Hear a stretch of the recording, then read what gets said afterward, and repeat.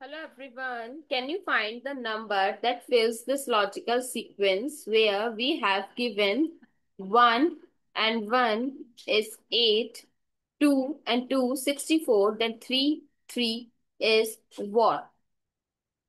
So can you find it? So comment your comment what number you found and watch my solution in this video. So if you haven't subscribed to the channel yet, I ask you to subscribe it and activate the notification bell because here on the channel, we train your mind in reasoning as well as basic to advanced maths. So now let's take a good look to the resolution of this logical sequence.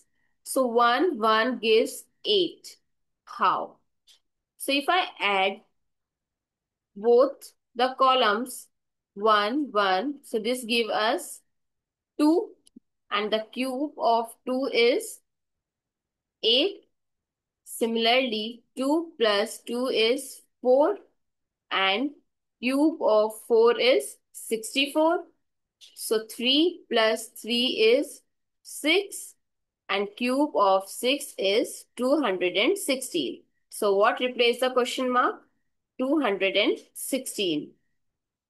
Comment down below if you already cracked the logic of this logical sequence. Thank you so much for watching this video. See you in the next video.